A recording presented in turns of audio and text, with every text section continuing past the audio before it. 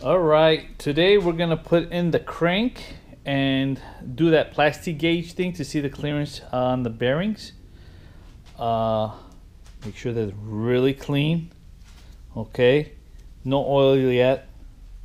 I got ARP bolts assembly. It'll tells you which way to torque them, torque sequence.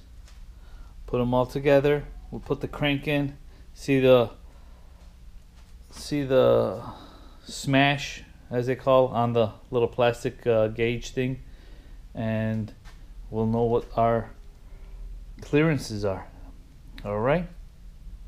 Okay, as you can see, I put that little plastic gauge thing on the crank. I put them on all the main journals, and we will tie it down and see what clearance we have. All right. Be right back.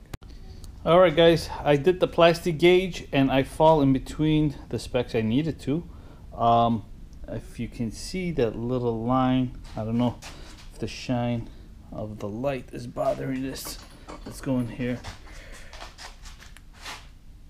I'm falling at the 2/10 of a thousand, or whatever you call it. All of them fall in the same spec.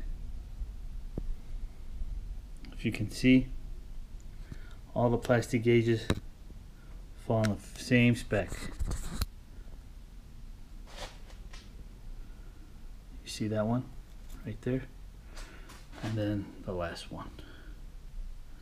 I don't know if you can see it because the glare. See that line right there? Right there.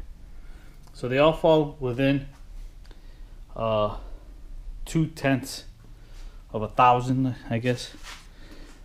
So I'm in that range where it's perfect. I tightened all of them to a 100 pounds, 3 equal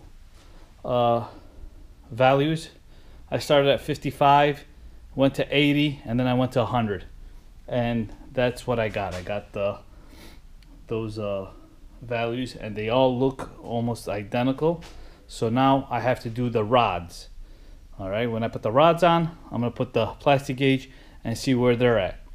And then if need adjustment, we will do adjustments. If not, so far we're good. All right. All right, crank's on.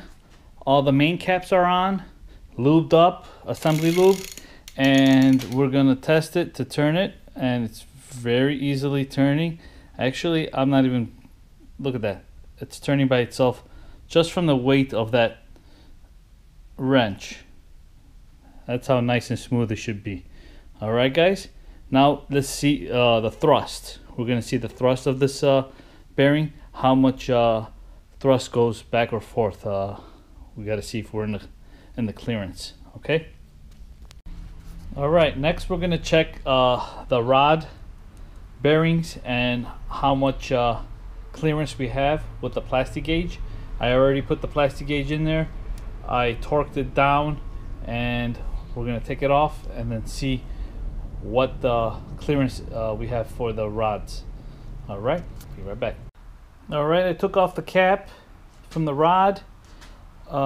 We are getting at the 15th of a thousand, which is within the specs that I need. So far I did only one. I'm gonna have to do all 8 of them, but if I see any one different, I will record that one. All right, guys, so that's how you check the clearance issues on the rods.